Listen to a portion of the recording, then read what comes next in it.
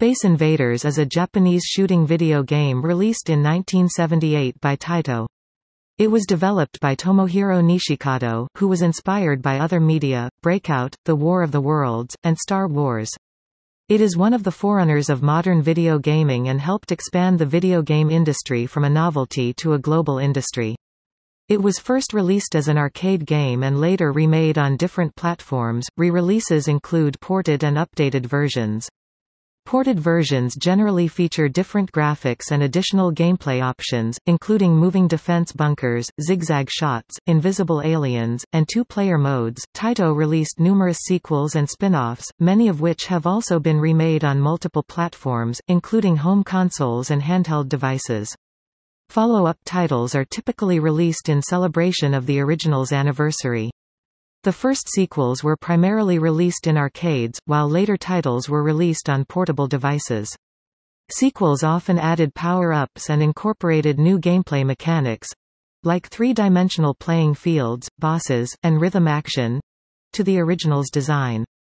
Most titles were released internationally, though some are exclusive to select regions. The games have received different receptions. The Atari 2600 port of the original became the video game industry's first killer app, while some sequels were regarded as insignificant updates. Space Invaders and several of its arcade sequels are often included in video game compilations released by Taito.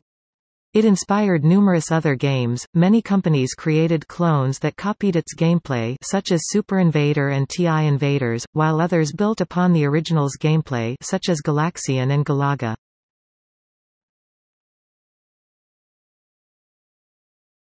Topic: Arcade games.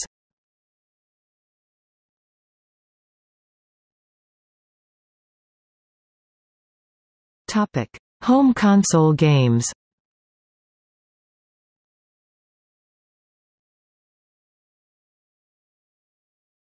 Topic: Portable and handheld games.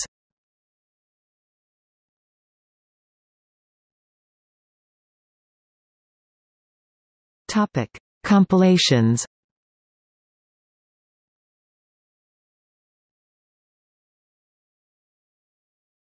Topic: Other titles.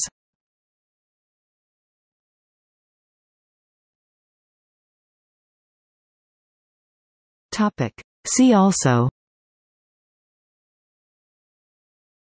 Galaxian, a successful shooting game based on Space Invaders, and released by Namco in 1979. Defender, a successful shooting game partially based on Space Invaders, and released by Williams Electronics in 1980.